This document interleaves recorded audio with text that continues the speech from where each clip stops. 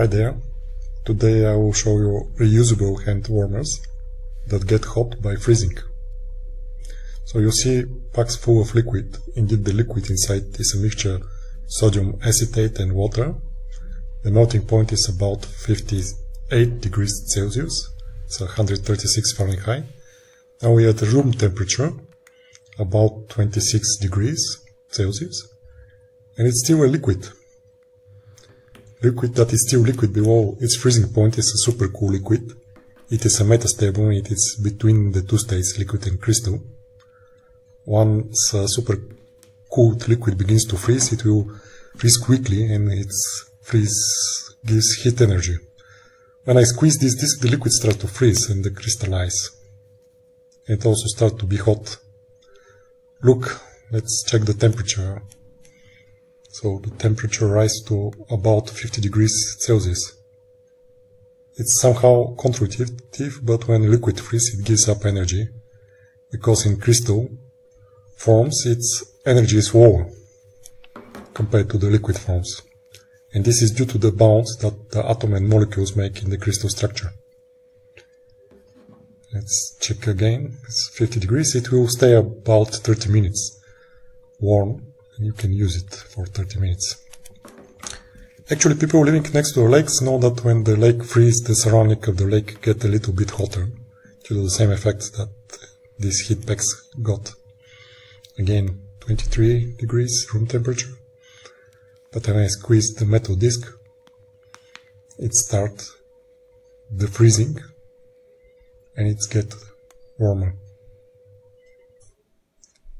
So I disturb the metastable state by destroying metallic discs, bending it. So we create a disturbance at which the crystal starts to form, and now it's freezing. So to have a freezing, you need a center at which the crystal starts to form. So this is the metal disc squeezed. In similar way, the fluid drops from the aircraft in the sky cause condensation of the water, and then steam from the water turns to liquid, and clouds are formed. So there are no chemtrails conspiration, but supercooled steam that turns to water in the very same way that here the supercooled liquid turns to crystal. Okay, this is very nice. So to reuse it again, you just need to boil it in hot water for 5 minutes, and I'll do it and show you that they got again liquid. Nice. I recommend them. There is a link in the description that you can bought these warmers.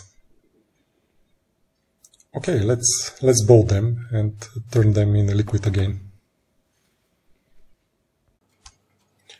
Okay, so here is how we turn them again in liquid form. So I prepare hot water and I cook them in a boiling water for 5 minutes.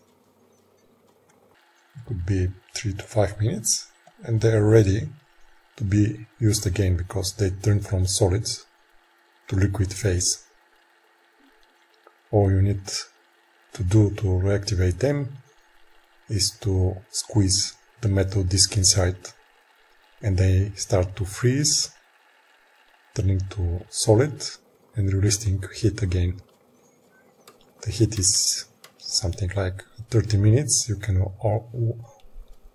keep your hands warm for 30 minutes.